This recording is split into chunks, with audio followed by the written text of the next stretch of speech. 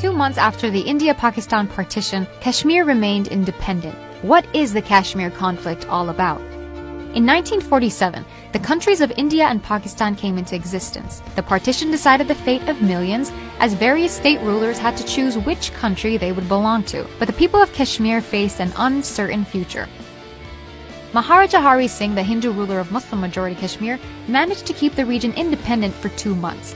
He did this by signing a standstill agreement with Pakistan and sending a similar agreement to India, which favored continuing discussions. But that changed in October 1947 when the Maharaja confiscated armaments from Muslims who were formerly conscripted into the British Army. The weapons were distributed to local Hindu village defense forces, and this provoked an uprising supported by the Pashtun tribesmen from Pakistan. The tribesmen were acting without Pakistani approval.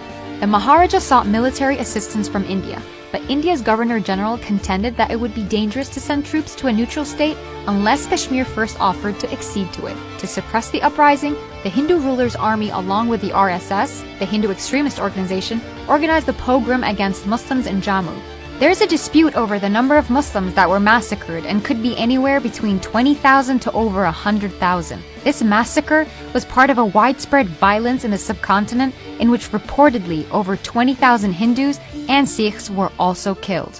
The Hindu ruler signed a temporary arrangement ceding Kashmir to India on October the 26th. Pakistan disputed the Maharaja's accession, claiming that he had no right to sign an agreement with India when a standstill agreement with Pakistan was still in force. On October 27, 1947, Indian troops landed in Kashmir to fight the rebel forces and the Pashtun tribesmen. This led to the First India-Pakistan War.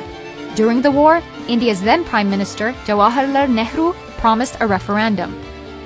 The fate of the state of Jammu and Kashmir is ultimately to be decided by the people. The pledge we have given not only to the people of Kashmir but also to the world. We will not and cannot back out of it.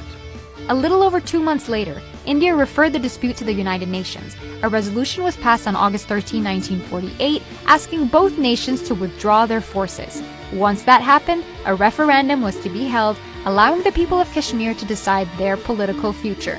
But troops were never withdrawn, and the referendum never happened. On January 1st, 1949, a ceasefire was agreed upon, and Kashmir became a disputed territory. The ceasefire line became the de facto border, splitting Kashmir in two. Over the next 70 years, India and Pakistan fought 3 wars over Kashmir, making it the most militarized zone in the world. In Indian-administered Kashmir alone, India maintains around 600,000 troops who have committed human rights violations, like rape, torture, and enforced disappearances, which still continue today.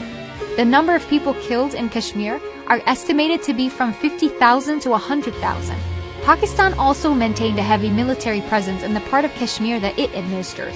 A report by Human Rights Watch describes Pakistan-administered Kashmir as a land of restrictions on political rights and civil liberties. A poll published by think tank Chatham House stated that nearly half of the people living in Indian and Pakistani parts of Kashmir want their disputed state to become an independent country.